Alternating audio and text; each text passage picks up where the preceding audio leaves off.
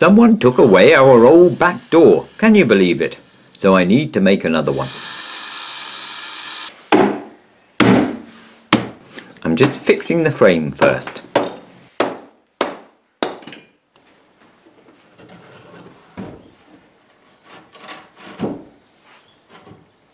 I'm using these tube fixings to anchor into the block wall behind.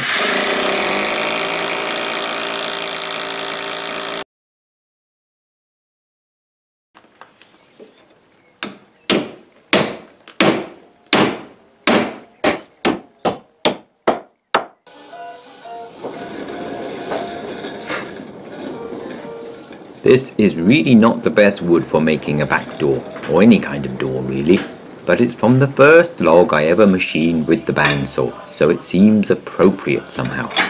I'll make it as a memento to myself. Now, before everyone tells me, I know it's going to shrink, okay? I know, and I don't mind at all.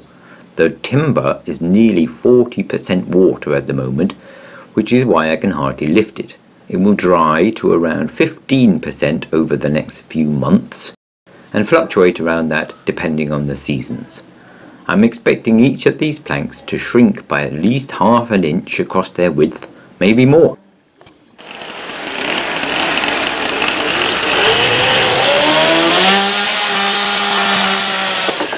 But with a door like this, you can just cover the cracks between the boards with a batten, just the way people have been doing it for thousands of years. So all I'm doing is edging the planks and butting them up. Crude but functional. They're way too heavy to manage properly through the bench saw, so I'm using the bandsaw.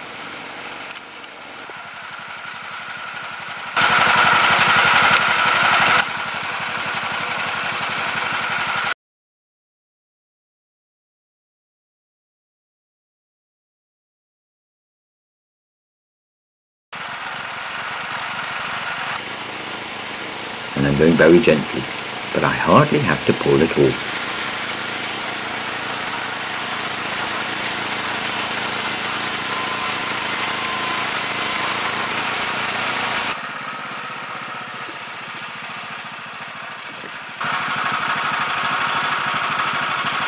Cross pieces called ledges hold the planks together and give me something to attach the hinges to. Now normally on a door like this, they'd also be braced diagonally to stop the planks drooping across the width. But if I use some of this same wet timber for the ledges and the braces, then the joints would open up as they shrink. So I could make perfectly fitting joints today, and in just a week or two they'd open up and they'd look awful, just because of the shrinkage. So I could wait a few weeks, or try something else. Extra wide ledges, that's the plan. And lots of screws. That should do the trick of triangulating the structure. Traditionally, here at least, they would have used oval nails, bashed right through and then bent over or cinched, which was an excellent way of holding everything tight, but that was in the days before screws became cheap.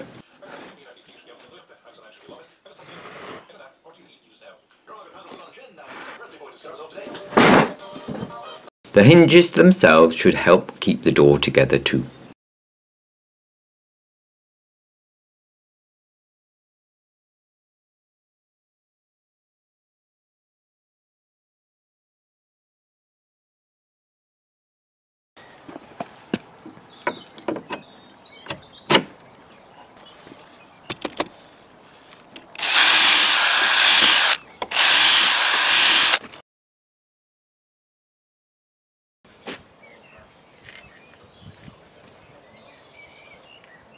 I was in two minds about making a latch or a sliding bolt.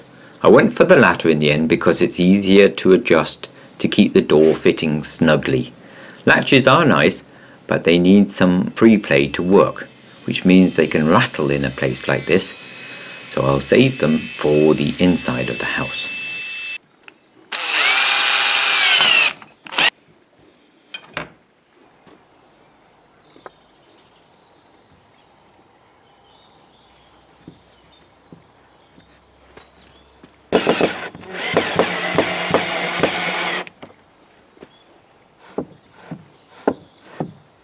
So that's it. I'll put some creosote on it later to finish it off. What do you think?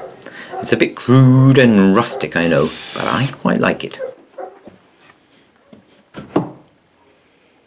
Now then, does it work? Knock, knock. Who's there? Police.